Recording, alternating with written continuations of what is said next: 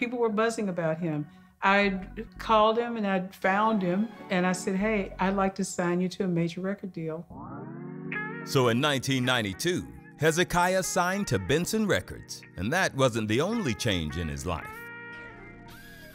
It was our choir anniversary, so at the end of the concert, he said, Monique. Then he said, will you marry me? And I'm like, what? Like, is this happening right now? I didn't know what she was gonna say. In my head, I was like, you better say yes.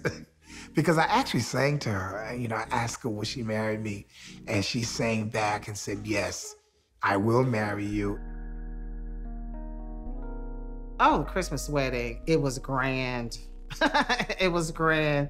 Horse-drawn carriage, you know, they went all out. And just, you know, it was beautiful, absolutely beautiful. It was so funny because I got pregnant immediately. I wanted to be the right father, if that makes sense.